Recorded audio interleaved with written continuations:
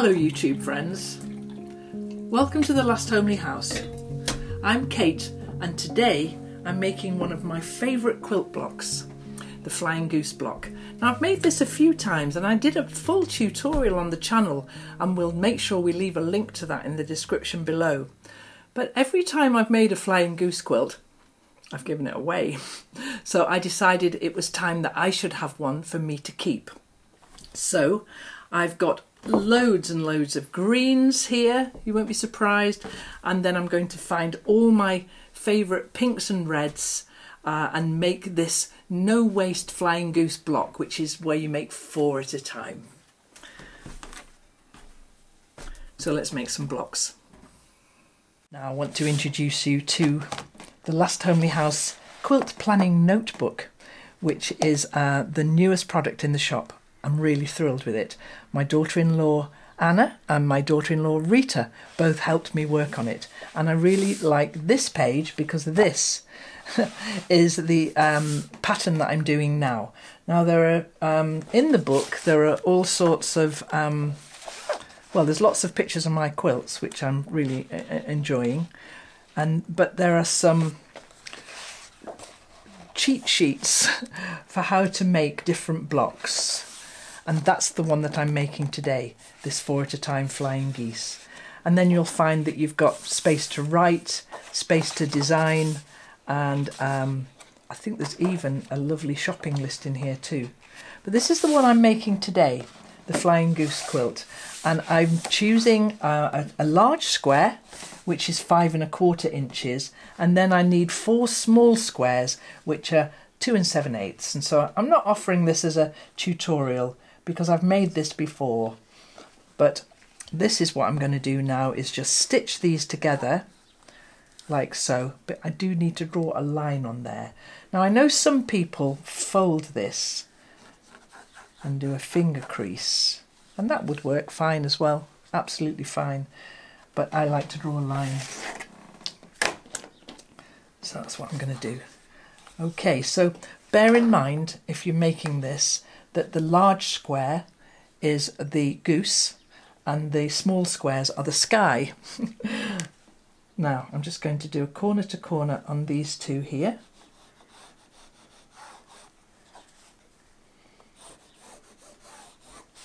And then I'll choose a different green, I think, for this one. How about, what have we got here? I cut quite a lot of these because I want to make a fair size quilt, maybe a single size quilt. Something to throw over the back of a sofa or something. So that green looks nice with that, doesn't it? So let's have a couple of those. Yeah, that's good. So we'll just draw our diagonals on there as well, and then we'll pop to the sewing machine and sew these together.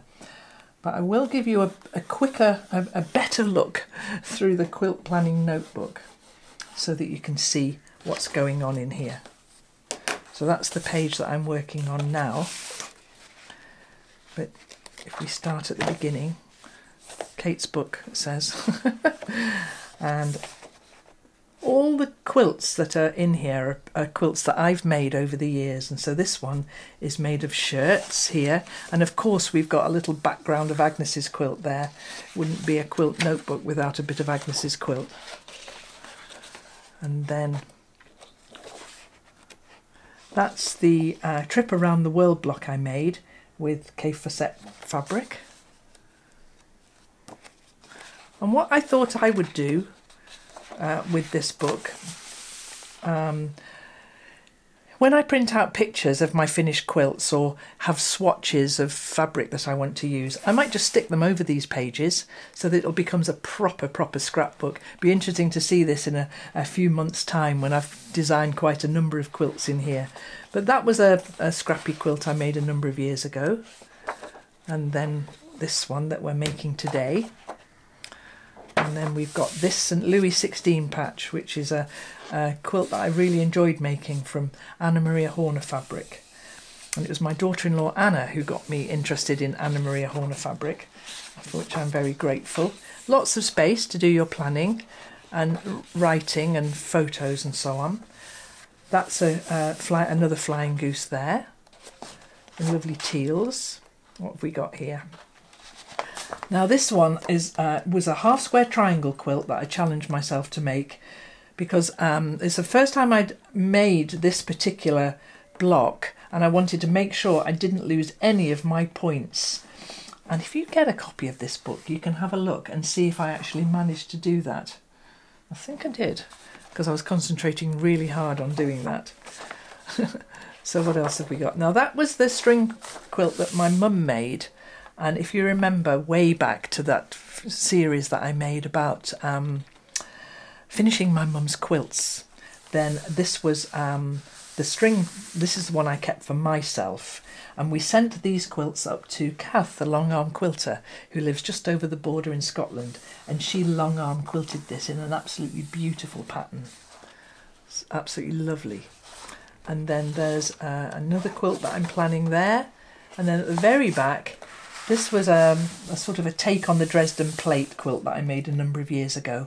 And then some useful quilt sizes there.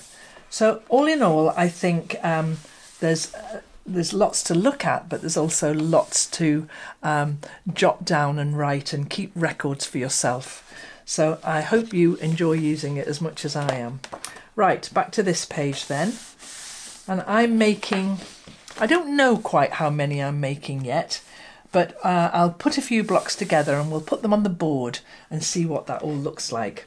I've done my marks now, so we'll go to the sewing machine with these next. You can put a pin in if you like. I might, just to keep them nice and straight. Okay, let's get sewing.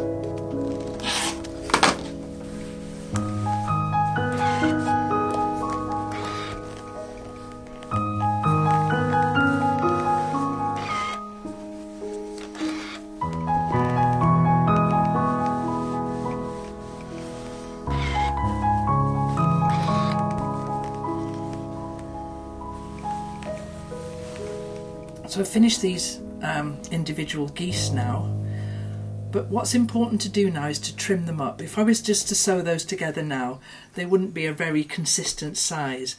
And a number of years ago I went to the Festival of Quilts and I bought this amazing little ruler, which is, it's a block thing. I'm not sponsored by these people at all, but I really do like this little block ruler. And I'll show you how it works. It's got grooves in the back of it, and you fit it over your goose and you push it so that you know that those are sitting there, and then everything that's sticking out the other end is to trim off, and it does make for such a neat block. I really like how accurately you can make your geese with this ruler. should get them to sponsor me, shouldn't I? So all these, just these tiny little pieces trimmed off here, the dog ears and so on, it makes for a really neat and tidy flying goose. So I'm going to do that with all of these now. Just push it so that you can feel it's there, and then trim all these little bits off.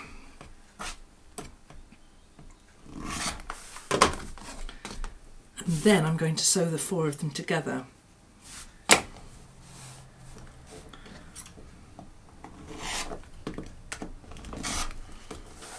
So we've only got these tiny little scraps that I've trimmed off, but it really will make for a much more accurate block. So let's go and sew those together now. Now, when I sew my sets together, I keep all 4 of them in the same set, but of course you can mix them up if you want to.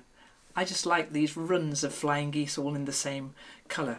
And the simple tip to not lose your point here, because you want your flying goose to have a beak, and the tip about that is to place these right sides together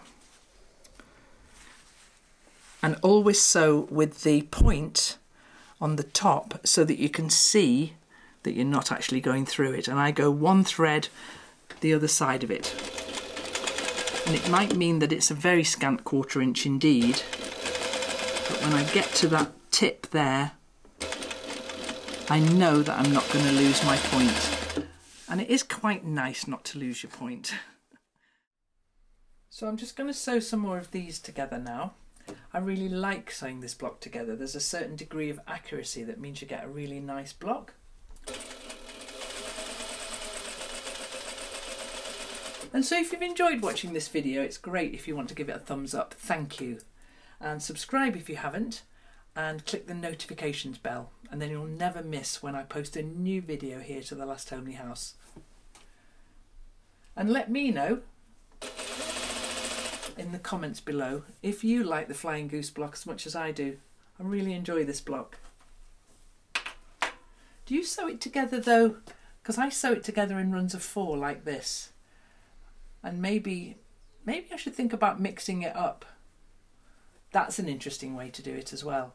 Look, if you sew it together like this,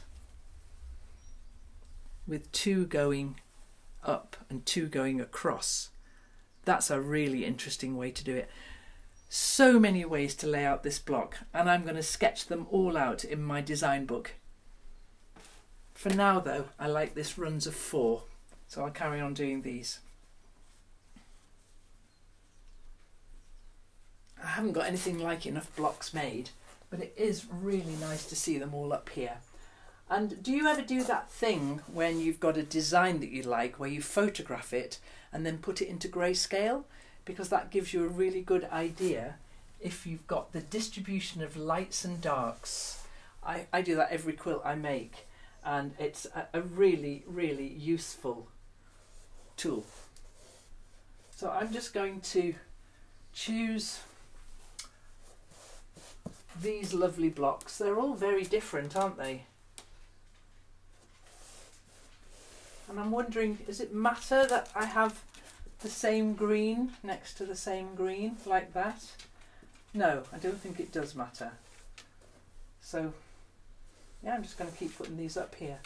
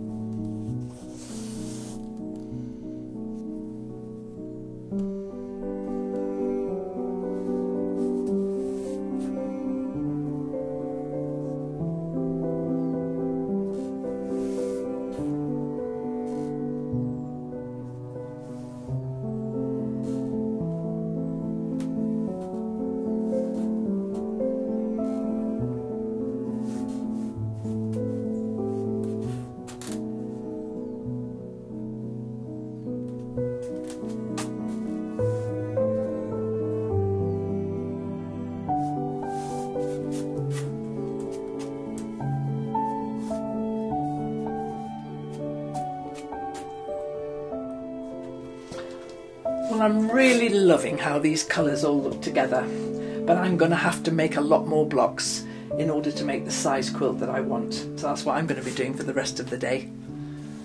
And if you would like a copy of the Quilt Planning notebook, they're over in the shop now and the link will be in the description below. So thanks for watching, and I'll see you again soon with something else.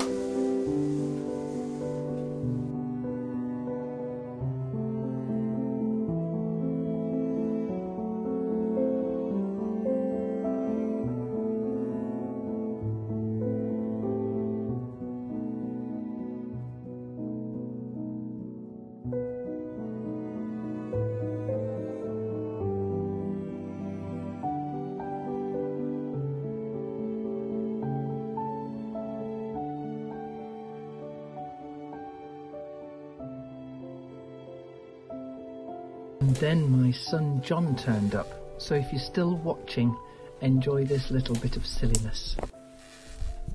Alright everyone, I watched Mother's latest video last night with Anna and Mother grafting away at their quilts, and there was this old section about how hard it is to arrange these blocks. It's not hard at all, you just lay them all out. I don't know what they were complaining about. I made this pattern in about a minute, and now I didn't quite like it, so I'm making a different pattern. And they were going on that it would take them like a whole afternoon. What do you think? Straight away, look, quilt in, done.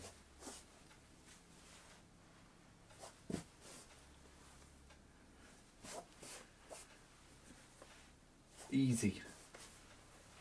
I suppose sewing all the parts together isn't easy, is it? Like I couldn't make all these lines. I did try, but Mother doesn't like me going on a good sewing machine. She thinks I'm going to smash it. Which is probably true.